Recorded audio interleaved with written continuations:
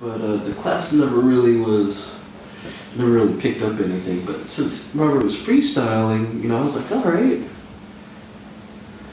That's what body work is supposed to be. Down or up, Tim? Either way.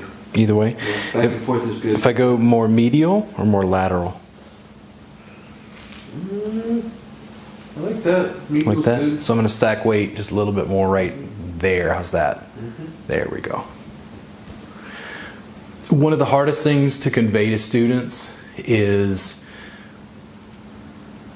like if I say use your foot, they don't understand what part of their foot. And I'm like, is it the ball of the foot, the ball pad of the foot, the side of the foot, the heel of the foot, the arch of the foot? Like, there's so much nuance, and Tim's feet are shaped differently than mine.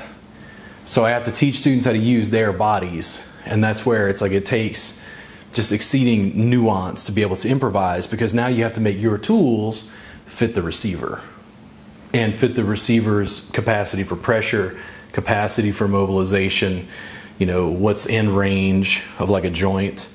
You know, you're not forcing stuff to let go. You're just creating a unique stimulus into their nervous system and seeing if you can get them to unwind.